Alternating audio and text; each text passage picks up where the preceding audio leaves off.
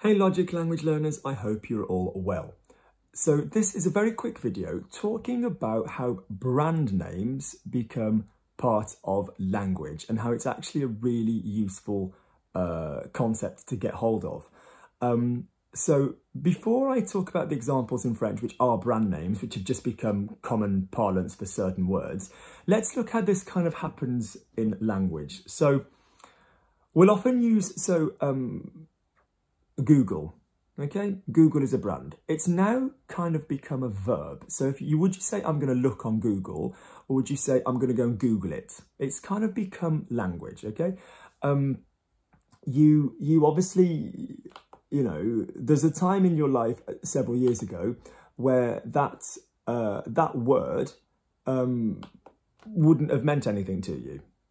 The innocent days before the internet, no, where that word wouldn't have meant something to you, but it's now become, you know, like to tweet, that's part and parcel with an actual process connected to a product. So in theory, would you still use the word Google if you just went on a generic search engine? If you went on like Safari or something and you looked it up, would you still say Google it? Possibly not, but it's getting there to the point that it's almost synonymous with the activity, which is actually pretty a sign of world bloody domination, isn't it? So the same thing happens with other things. So for example, in English, the vacuum cleaner, okay, we will often say the Hoover because that was a brand that was just really largely dominating the market, as opposed to the vacuum. In English, in the UK, we'll often say the Hoover. Could you Hoover for me? As in, that will become the verb. And for example, in Spain, it always makes me laugh. So Rimmel, as you know, is a makeup brand. Those of you that don't know, I think in the States it's owned by Maybelline, or I'm not sure. But anyway, Rimmel London, and Rimmel is an entire range of makeup in the UK. But if you say a Rimmel in Spanish, it means mascara, because I don't know why I'm doing this. I'm not wearing mascara. Because it was the brand that brought that product to the market, and therefore it lingers. So you've got a couple like this in French, and I'm going to be adding to this video underneath as and when I use them and think of them. So keep an eye out on the list underneath. I will be adding to this as and when. So it won't just be the ones in this video. So for example, a Karcher for the hose. So you've got a word for hose, you know, le tuyau d'arrosage, tuyau being like tubing, piping, whatever. Arroser being to like water a plant. So le tuyau d'arrosage, but we'll just say le Karcher because it's just a market leader, a brand leader, you know. So I know for a fact that I would call a hose a Karcher in France rather than a tuyau d'arrosage, even if it weren't a Karcher brand. It's kind of taken over. L'eau de Javel, javelisé, I've even heard, is to bleach. Not bleach as in lighten the colour of, which would be décolorer, but just, you know, to hygienically sterilise. You know, yes, you could say stérilisé, but the product, which was invented by a company in that region and was known as eau de Javel, has become synonymous with bleach. So l'eau de Javel, bleach. So in theory then, the bleach should be spelt with a capital J because it's from a brand name. Le sopalin. Le sop is basically kitchen towel. And again, sometimes it's written with a lowercase s, sometimes it's written with a, you know, a capital S, an uppercase, because really it is a brand. But it's just become generic. So le sopalin, you know, could you pass me a bit of kitchen towel, a bit of kitchen roll, a bit of kitchen towel? What other ones have we got? Un bic, Bic, B-I-C is the brand name. So obviously we've got single-bladed razors. I think they might do double-bladed razors, which are okay as long as you use avocado oil. Trust me. Back when I used to shave every day, you can use a little cheap little 2-blade, 1-blade razor. If you use avocado oil, it's amazing. It's amazing.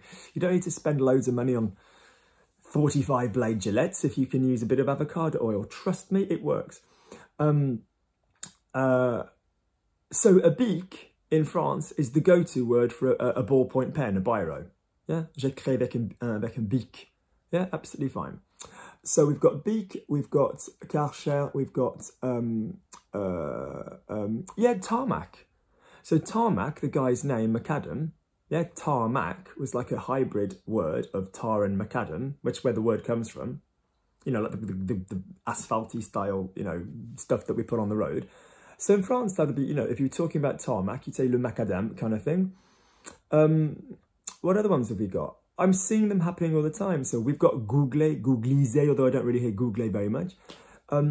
Normally, if a brand name starts to become part of a language, it will be masculine, and the verb form for it will be an ER ending verb. And I see the same thing in Spanish, actually. It will normally become masculine, and it will be an AR, which is the most common form of Spanish verb. So it's kind of like these things become very simplified when they enter a language. Anything else I can think of? Yeah, I'm seeing them happening all the time. So, for example, a coffee machine, une machine à café, I'm hearing people saying, oh, le Nespresso. There's like a pride in the fact that you've got an espresso machine or something.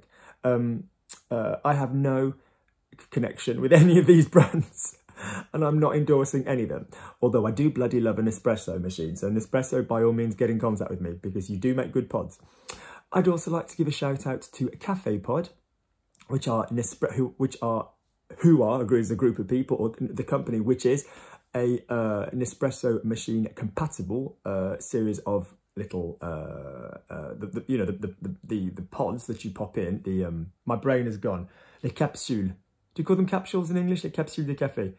The stuff that you put in the machine when you turn the thing down. Oh my God, Luke. English is hard. Yeah, the word is evading me, but the thing that you put in an espresso machine, yeah, so Cafe Pod are some friends of mine. I used to teach them. I did their French marketing. They're Nespresso compatible. So they'd be like, we don't want Nespresso to be, you know, synonymous with the product. But there you go, it's entered the language. So in other words, have a little look out, keep an eye out. If you see a word that thinks that looks a bit of an odd word, it will often be from a brand, all right? So I hope this has been useful. So if nothing else, you know now the words for bleach, eau de javel, un bic, a ballpoint pen. You know, you could say un stylo, you can say une plume if it's a fountain pen. Who writes with those nowadays? It used to be in French that if you were learning French, everybody always used to say la plume de ma tante, the fountain pen of my aunt. It used to be the standard way for Brits to learn, you know, the possessive with a name.